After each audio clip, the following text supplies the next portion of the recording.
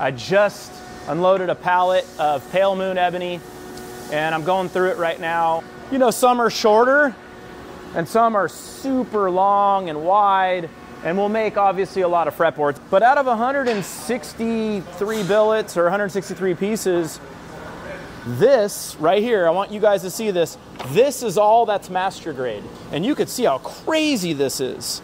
You know, like look at that wood grain and how gnarly that is. And each one of these is capable of making about 4 fingerboards, okay? But what I did get that I'm really stoked on, and that's why I wanted to do a little video, all of these right here, this big pile, those are gonna be tops. Pale Moon Ebony tops. Yes, I finally have some.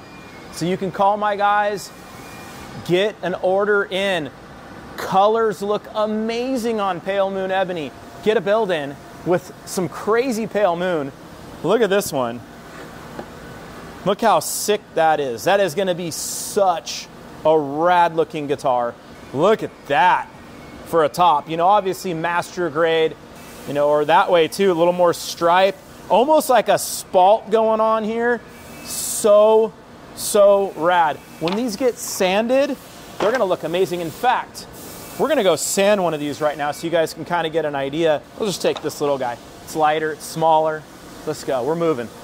See if my daughter's here. Yeah, there she is. Let's go right by Kayla. Come on, she doesn't know we're doing this. What's happening? How are you? Stop doing that. And I want you to start sanding that with 120, okay? We're just trying to get it to look relatively good.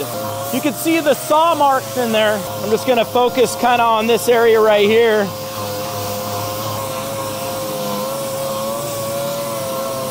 Look at that, this is like the full-on Kiesel experience here. You're getting both Kiesels.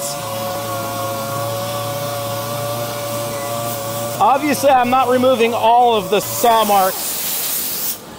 Let's grab this. We get a little bit of alcohol. Look at that. That's gonna be a badass top. Kayla, let me see that real quick. Thanks, sweetheart. So imagine something like that.